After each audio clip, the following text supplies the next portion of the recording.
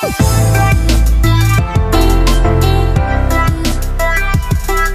what's going on, guys? This is Sam Kwak, one of the Kwak Brothers, real estate investor, and welcome to our podcast, episode 14, all about real estate investing. And today's episode, we're going to talk about why real estate investing is better than stocks. Now, of course, I can argue for both sides. You know, my mentor told me, Sam, don't get into an argument or a debate where you can't argue against your own position. So that being said, I can definitely argue against real estate investing and why, I can give you the reasons why stocks are better than real estate investing. But I think my core position, my personal preference is real estate investing. And yes, I am biased. I can tell you that at least. But I can give you some reasons why I think real estate investing is definitely better than stock markets in different perspective and angles. And perhaps I might suggest that, you discover the possibility that real estate investing is better than stock investing. A lot of the ideas I'm going to talk about today is going to be borrowed from someone that I follow a lot and someone that I definitely admire, and that's Garrett Gunderson. You can Google him. He's been on CNBC, Wall Street Journal, Forbes, you name it, right?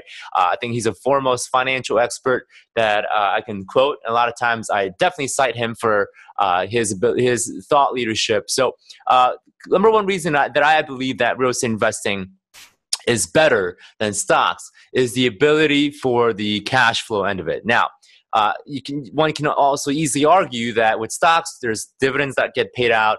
There are certain but rare stocks that do pay monthly dividend. But I always also argue back that, is it enough to cover your living expenses? Or matter of fact, how cash heavy is your investment?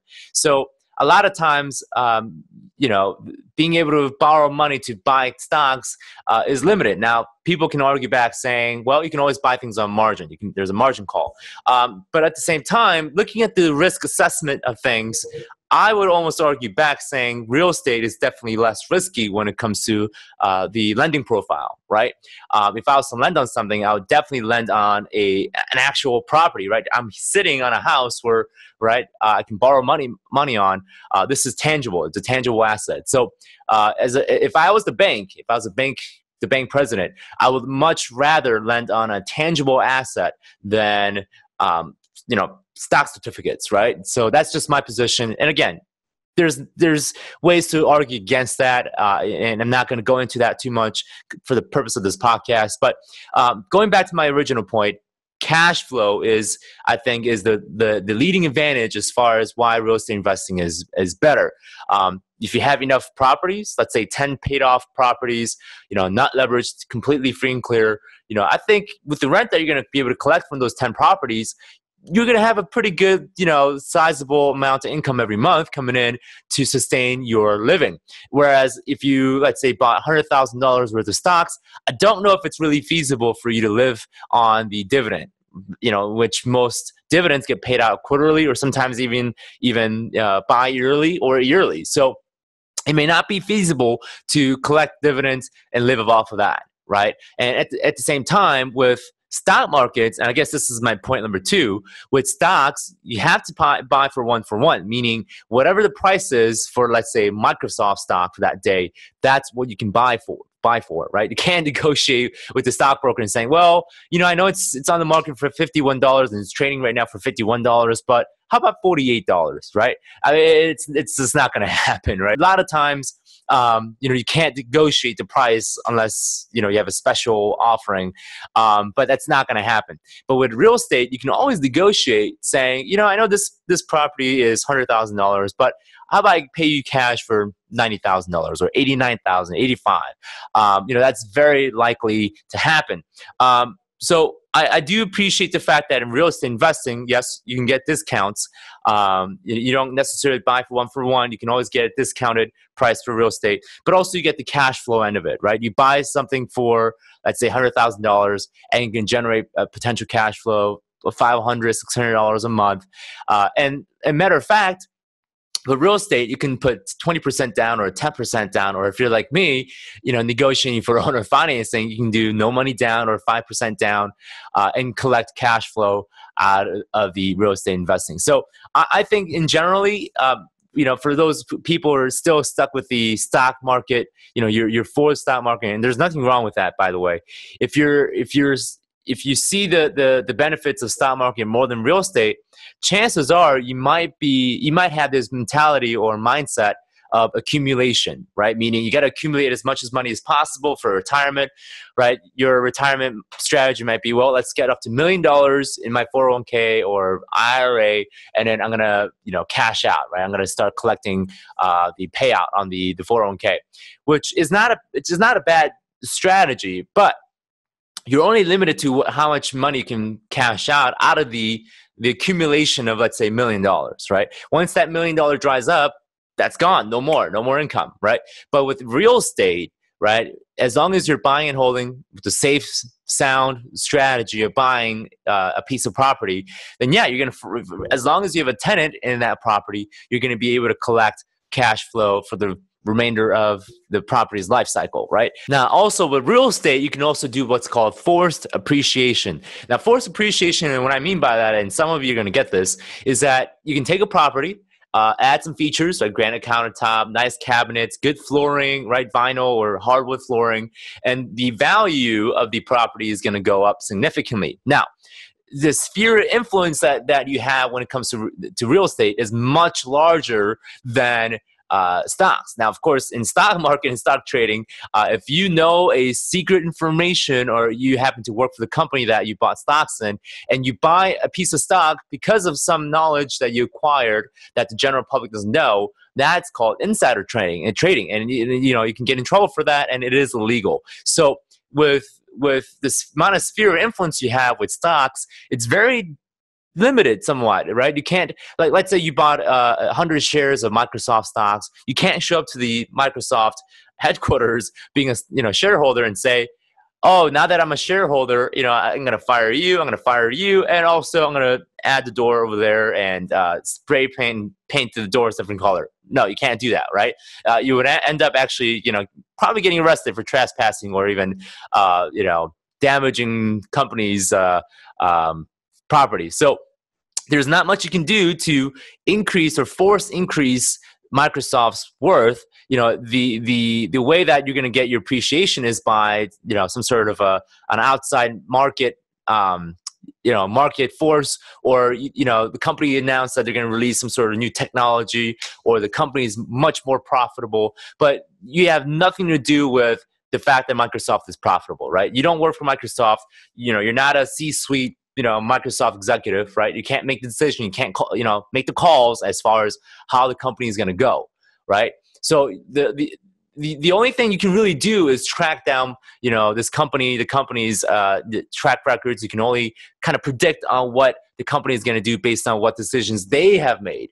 But with real estate, right, you can call the shots on, okay, I want that paint color. I want this granite countertop. We're going to add this door there, or we're going to move this wall, right? Things that you can do to effectively change the characteristics of the property, which also changes the price and the value of the property based on what the market's doing. So there's a lot of sphere of control. There's a lot of control mechanisms with real estate that you can do to force appreciate the value of the property, thus creating the profit margin and selling it. Now, that's one end of real estate investing, right? You can fix and flip the property. But I think for those who've been following me and Daniel for quite some time, you guys already know that we love to buy and hold and just, collect cash flow. Right now, Daniel and I currently have control over 76 units, right? In which all of the units are in our LLCs and our S corps and such forth. Combined, I did the math in terms of the cash flow. We're pretty close on to about $160,000, $170,000 worth of gross cash flow every year. So we've been able to invest in those real estate deals actually without using any of our own cash or credit.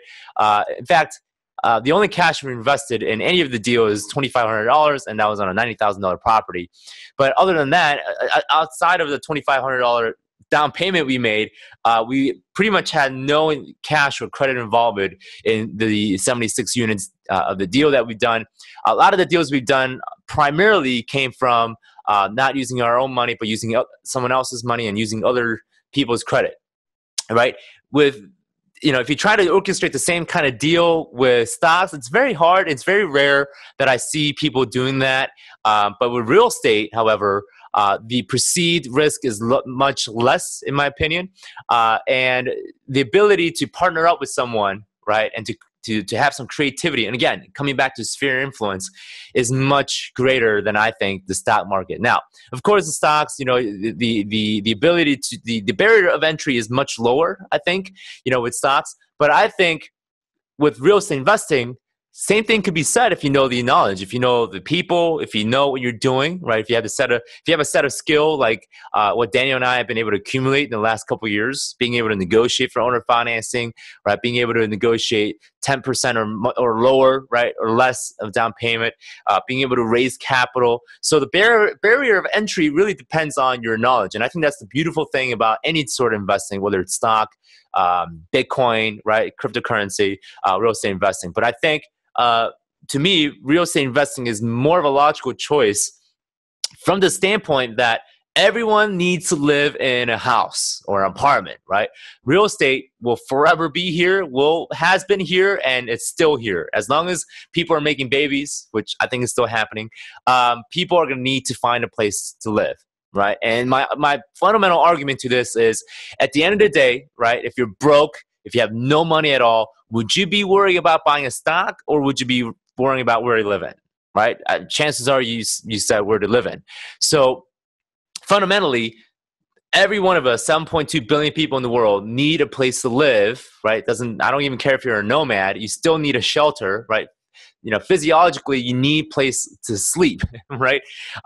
So my fundamental argument is, at the end of the day, there will always be demand for real estate investing, for real estate in general. And people can say, well, stock markets has been appreciating 12% average versus 8% appreciation. Again, going back, it's not about the forced appreciation, and it's not about the accumulation. It's about the cash flow, right? If you can sustain a monthly income from your rents that you're collecting, I think you're going to have a very successful business. And this is why I believe even Warren Buffett invested in real estate, Donald Trump, obviously, and a lot of successful investors have real estate in their portfolio, whether they're investing in stocks, bonds, mutual funds, cryptocurrency. Again, this is one of the reasons why I love real estate investing, being able to leverage the cash flow end of it, the forced appreciation that you can take on, not to mention that there's going to be a demand forever, right? Even if North Korea nukes, I don't know, here in Chicago, and pretty much Chicago is flattened, we still need to build, houses and apartments so that people can live, safely. Even if we go back to the medieval times, even if we go back to Stone Age, living in caves, well, heck, I'm going to buy a ton of caves and rent it out, and that's what I'm going to be doing. So those are my top reasons why I believe real estate investing is so much better than stock markets. And if you diversify, that's cool. Even for me, I don't actually believe in much of diversification, but at the end of the day, I believe in investing in one, bag, or I should say, one basket of eggs. Right? A lot of people tell you, hey, make sure you don't want to put all your eggs in one basket. For me, I think it's more about put all your eggs in the basket and insure the crap out of it, and know what you're doing in that basket, right? I would rather much be a master of one particular investing strategy and be really good at it, make a lot of money, versus, kind of knowing everything, a little bit of everything, and not making so much money out of it, right? That's just my thing. And I think Bruce Lee once said, I'm quoting Bruce Lee, he said, "I do not fear a man who practices 1,000 kicks 1 times. I fear a man who practices 1,000 times 1 kick." So 1 kick 1,000 times, right? But should have done it the other way around. So that's pretty much my reasons why I believe real estate investing is better than the stock market. And just to reiterate, you got the cash flow, right? You get to collect rent every month, which if you have enough properties, it can sustain your living. Number 2, the ability to leverage and the risk assessment of being to lend on real estate is much lower, right? Number 3 is the forced appreciation, right? And being able to have that sphere of influence. Whereas if in stock trading, if you know of a secret information that the general public doesn't know, it's deemed usually illegal. So those are one of the reasons why I love real estate investing, being able to build wealth and income at the same time. Whereas in stocks, you're building wealth, you're building equity, but there's very, very limited amount of things you can do to create income out of stocks unless you're trading, day trading every day. But again, day trading takes time. In rental business, you usually have the tenants pay for rent, and the only thing that you're really doing is managing your property manager, if you're using a property manager, that is. So it's, those are the reasons why I stick with real estate investing. I've done stock trading, I've done mutual funds, I've done bonds, I've done cryptocurrencies too. And at the end of the day, there's nothing that I believe would trump real estate investing at the end of the day. So that's pretty much it, folks. Those are the reasons why I believe real estate investing is going to be a stronger game than stocks, bonds, and mutual funds. And that's pretty much it. So guys, thank you so much. I'm going to wrap this up. Next week, we're going to come back. Hopefully we'll get Daniel back. Both Daniel and I are super busy. We're traveling a ton. Even right now, I'm sacrificing my lunch break to do this so that you guys can get pertinent information and relevant information about real estate investing, guys. So thank you so much. Tune in. Be sure to subscribe to our YouTube channel. Click like on this video. And if you have any other questions, guys, go ahead and comment down below. I will see you guys around. All right. Take care.